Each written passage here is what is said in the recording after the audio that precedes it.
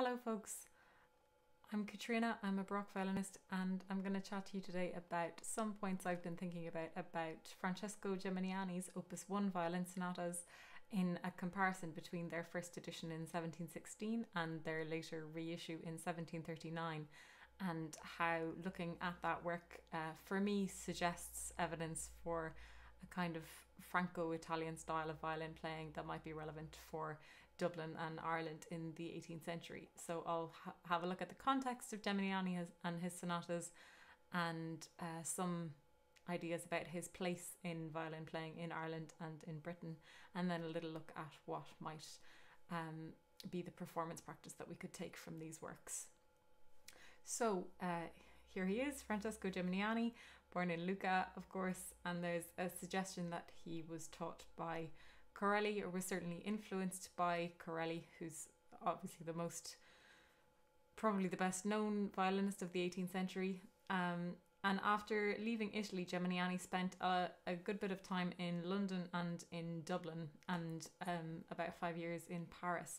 And then he actually died and was initially buried in Dublin in 1762. And he's an interesting figure to have a look at in terms of the performance practice in the period, because of his career, really. So he wasn't attached to an opera or a theatre, making his living as a performer, as a lot of violinists were at the time. He taught quite a bit. He taught a number of the important violinists in the London and Dublin scenes at the time. Matthew Dubourg, who would be Master of the State Music at Dublin Castle, Michael Festing, Charles Avison, and then he spent a bit of time teaching the sort of well-educated amateurs of the nobility as well.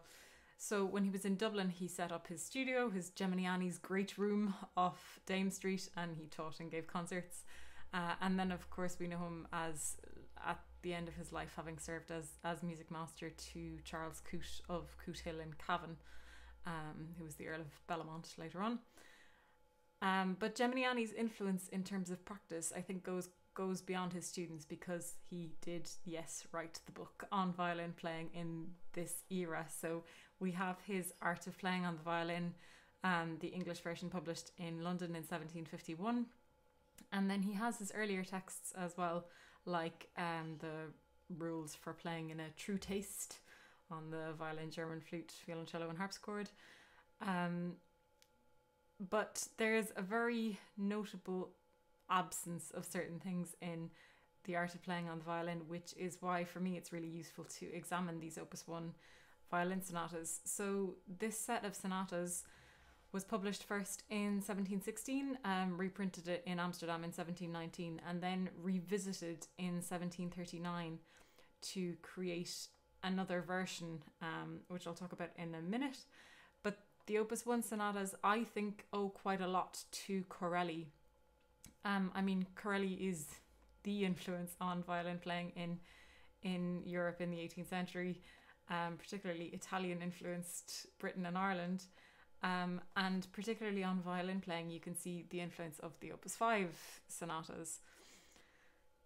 And I sort of get the impression that Geminiani is a little bit trying to set himself up as the Corellian figure in Britain and Ireland in this period. His first set of works being a set of violin sonatas, Geminiani's Opus 1, it's a little bit unconventional. It's more often you would see an Opus 1 being a set of trio sonatas in this period. And then there's certain similarities between Geminiani's Opus 1 and Corelli's Opus 5. They're both sets of 12, which is fairly common. And then they have the same structure in terms of this first 6 being sonatas da chiesa, the church sonatas, with the freer slow movements, and then the more fugal fast movements, and then the second 6 being the sonatas da camera with the more dance-inspired movements. But also we have this duality with the Corelli's Opus 5 are not as famous maybe in their original edition, but in their reissue by Roger, the Amsterdam printer, which is the one that violinists will know particularly well. So these are the ones that were reissued with the ornamentation that Corelli apparently played himself. And without the ornamentation, the sonatas are quite plain, as we can see, with a lot of scale movement, a lot of triads, which sort of lends itself to ornamentation. And ornamenting Corelli's Opus 5 was the thing to do in this period. So we do have a lot of extant ornaments from different violinists, including two masters of the state music in Dublin Castle created their own ornamentations on Corelli's Opus 5. So we have some of the ones from Matthew Dubourg, and there were apparently also a set of ornamentations by William Viner, who was an earlier master of the state music, but I don't think they're extant. So just as an example in this sort of ornamented, unornamented dichotomy, if we play the Corelli unornamented,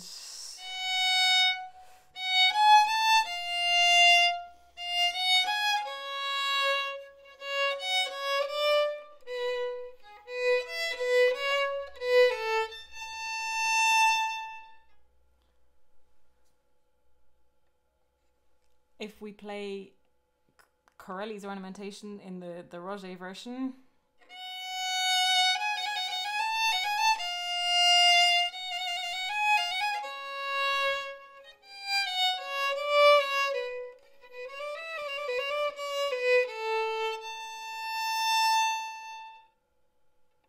a lot more sweeping and interesting. And then if we have a look at the Dubourg version, it's a bit of a different style again, a little bit more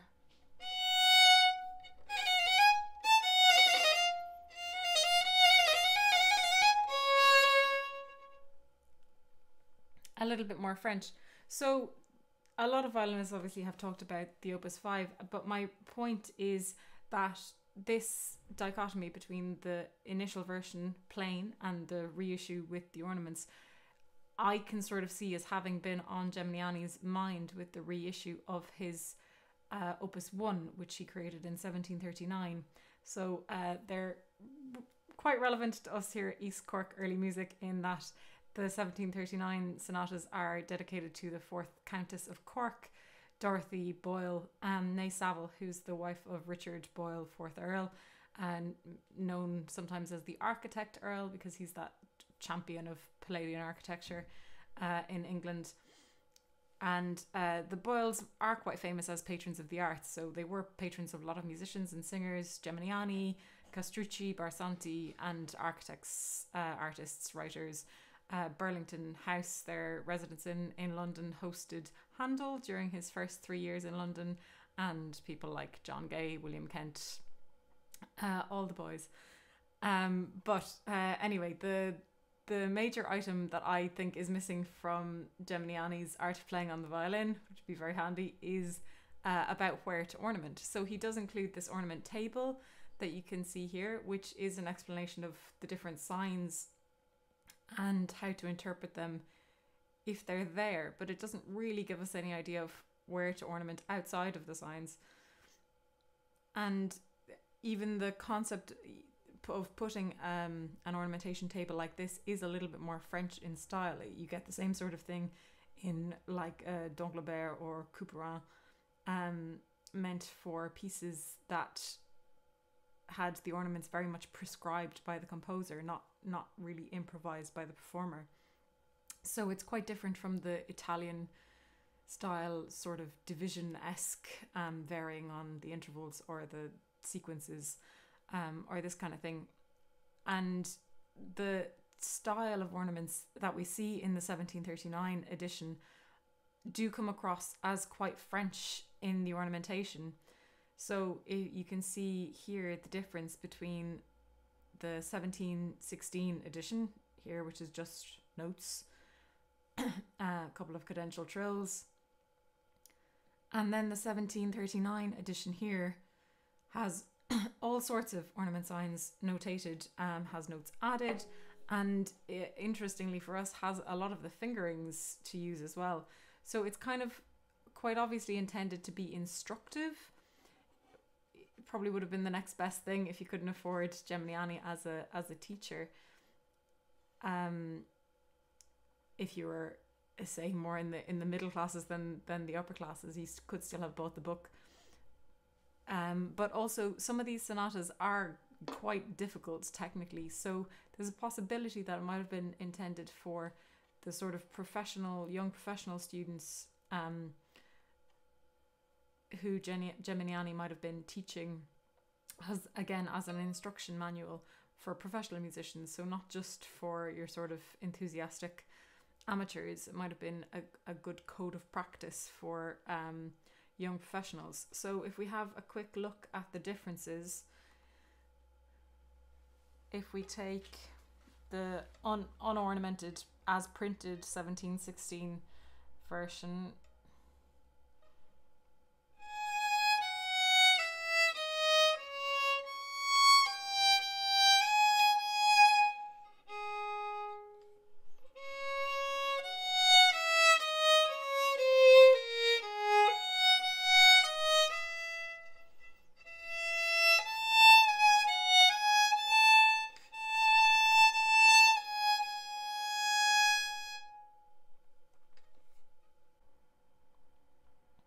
but if we add in Geminiani's ornaments,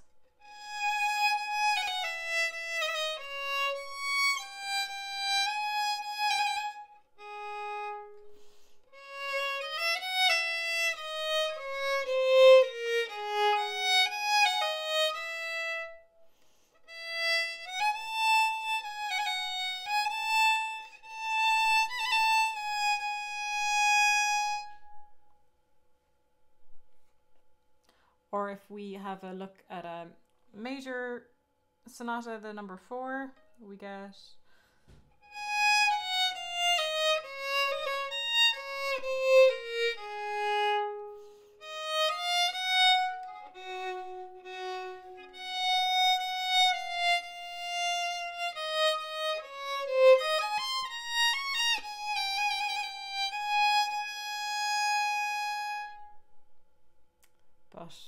in Geminiani's version, or in the 1739 version,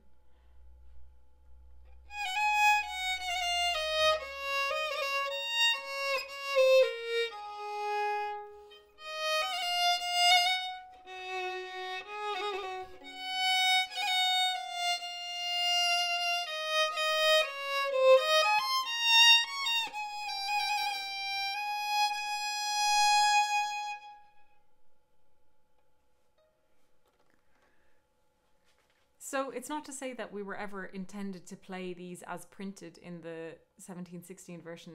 That is not very likely.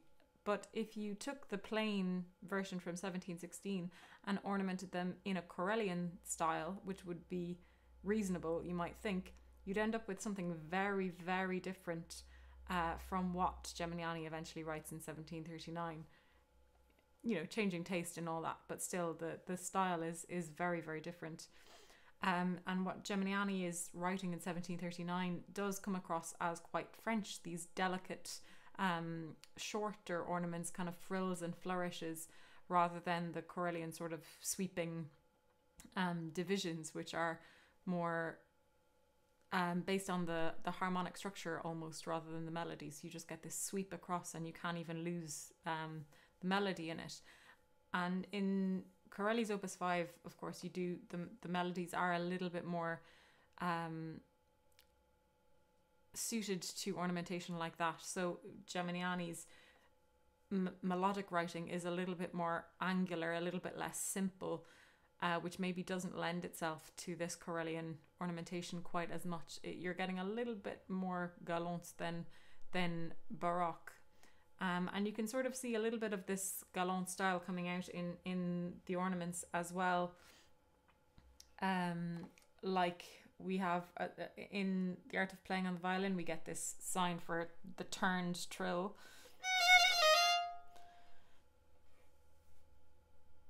So it's not that you expect to automatically turn the trill.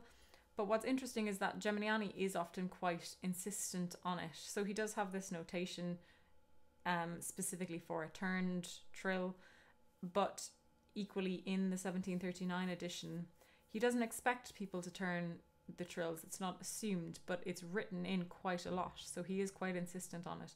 And I can imagine it would have been a bit of a nightmare for the printer to put in every single time all of these tiny little notes. He's written them out as grace notes, particularly on trills that are decorative rather than cadential. He tends to write these turns in as grace notes, and then occasionally he does have a little bit of a decoration where he writes the grace notes of the turn with a little bit of a Lombardic rhythm, a bit of a Scotch snap. So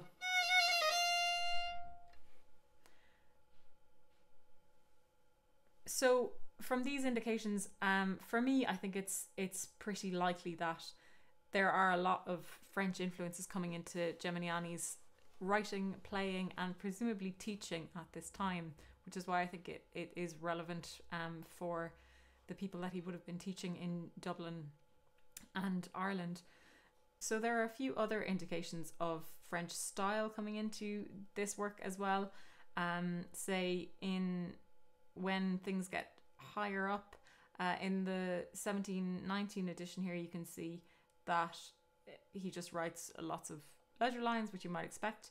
But in 1739, he changes clef into this G clef on the bottom line of the stave, which you do see much more of in French music, the French soprano clef.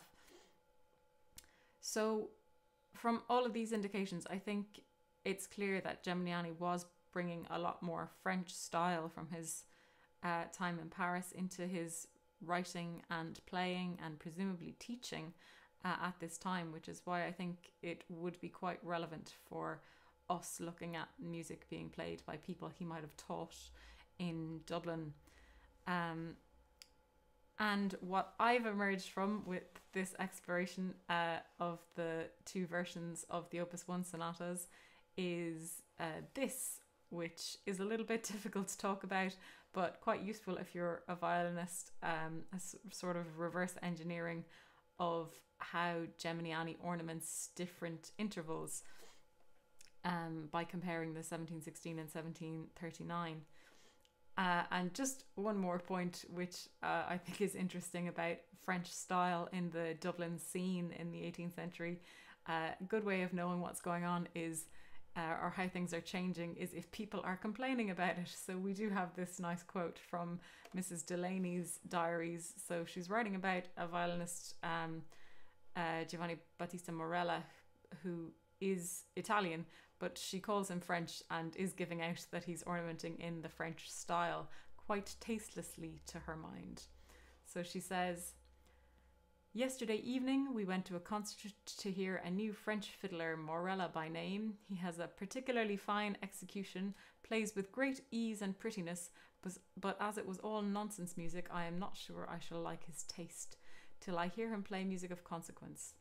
And I believe on the whole he has too many tricks to please me often. I am afraid his French taste will prevail. I shall not be able to endure his introducing froth and nonsense into that sublime and awful piece of music. What makes me fear this will be the case is that in closing the 8th concerto of Corelli, instead of playing it clear and distinct, he filled it up with frippery and graces which quite destroyed the effect of the sweet notes and solemn pauses that conclude it." So I'll take a solemn pause there as well, I think, and finish on that note. Huge thanks to the Arts Council and the Irish Early Music Network for making these video explorations possible, and I hope you enjoyed it. If you like what you hear, you can subscribe to our channel by clicking up above, or you can find our mailing list in the description box below if you'd like to keep up to date to what East Cork Early Music is up to. Thanks a lot for listening.